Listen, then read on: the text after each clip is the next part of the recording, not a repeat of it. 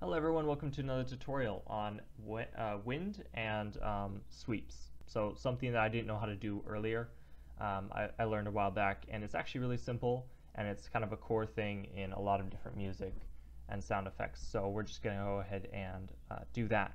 So you see this plus button in the channel rack.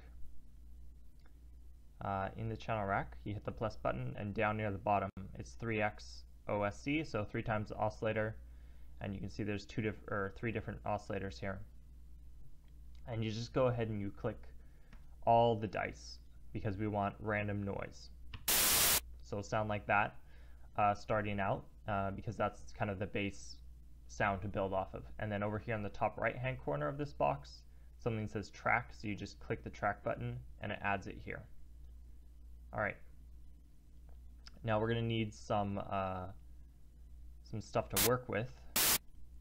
So I think probably we'll go 2 full sections there, and then put it in here. And this thing is the playlist, so it's this thing, the little button next to pattern that's lighting up blue right now. And then we need to go back to the mixer, which I believe you can get to from here. Yeah, so that's sort of the button with 2 of these little up and down things. I don't know what to call those. I guess they're, I know there's a technical term, but whatever.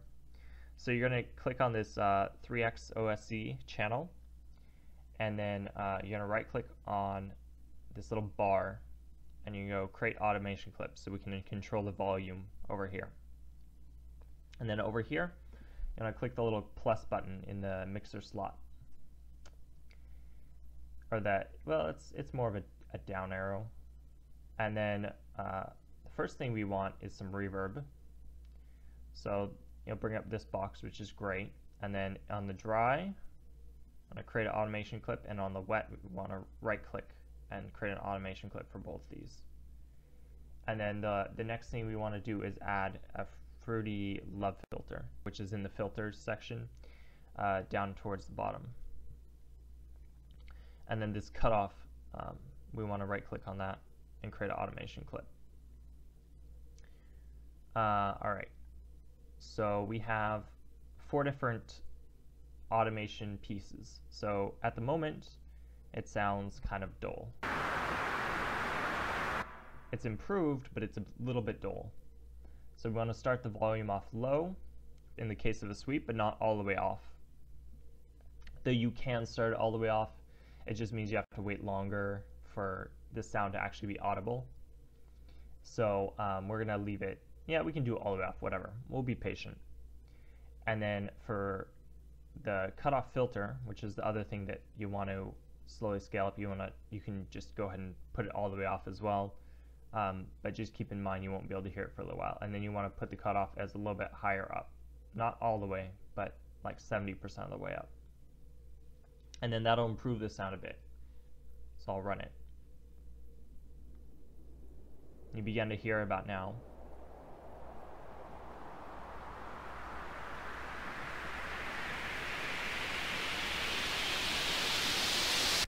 And it builds. So, and that's something that's used in all sorts of different music. So it kind of sounds like a wind that's building up. People like it, especially when it's paired with other things. So, and then the reason I have the dry level and the wet level, and we'll put these kind of off on their own section, is because you can affect the sound a bit more.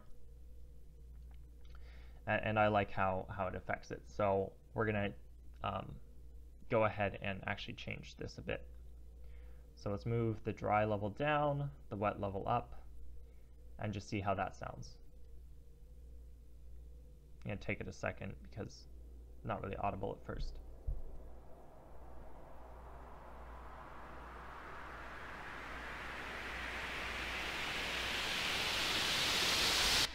And you can see sort of how it builds differently, sounds a little bit differently.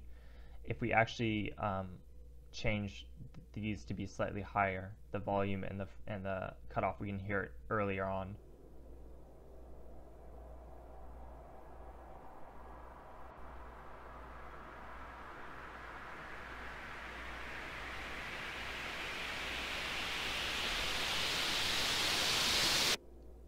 gives it a little bit different sound. There's a little bit of echo in there, so it's something you can kind of play around with. The reverb essentially gives it a different feel.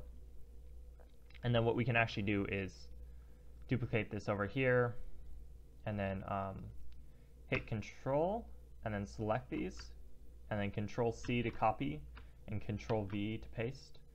And then we got another section. And then these aren't lining up quite right, so I'm going to zoom in. And I hit Control and scroll to zoom in on the mouse wheel. And then what we can do here is these can stay the same. But if we change how these work, so we could click on this little top left-hand corner and say Make Unique on both of those, we can change them independently of the other. So we can do stuff like, and we'll right-click on the far right-hand point and click it to be pulse. Or we can click it, I think wave is probably better.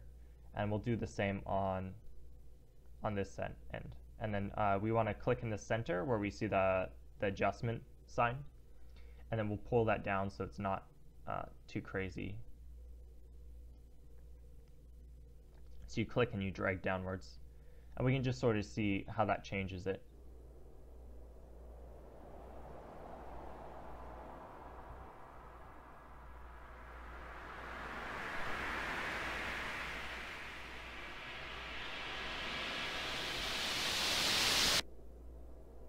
And that adds a little bit of a body to it, so that if you wanted to do some sort of sound effect that has more movement in it, then you can kind of play around with it, but in a subtler way than just affecting volume and cutoff frequency. So for instance, if we want to just do volume and cutoff, we'll move these halfway, I think. That way we can see both with and without. And then we'll just add a bit of difference in cutoff. And that's kind of what cutoff does. And then this is without the cutoff changing.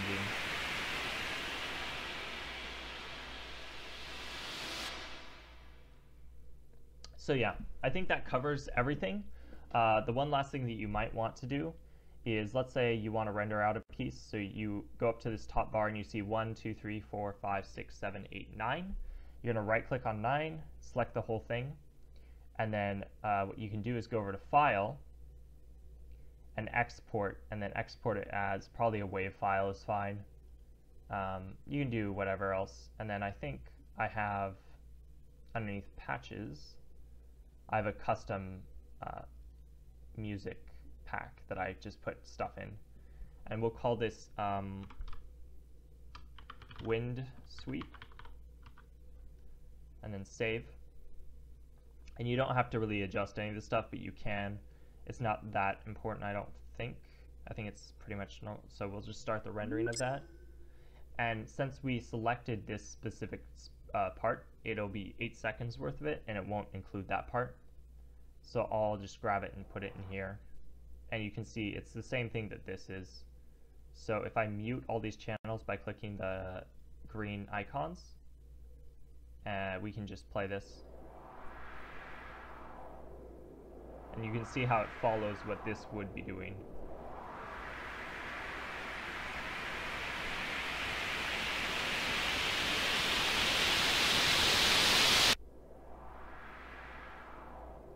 And that way you can just use it as a sample. You don't have to create all these fancy stuff every time. You can just, you know, import it into whatever project you want, and of course change it and render it as you see fit. There's no need to have it be exactly like this, obviously, because you might not want the in and out variation that's created by.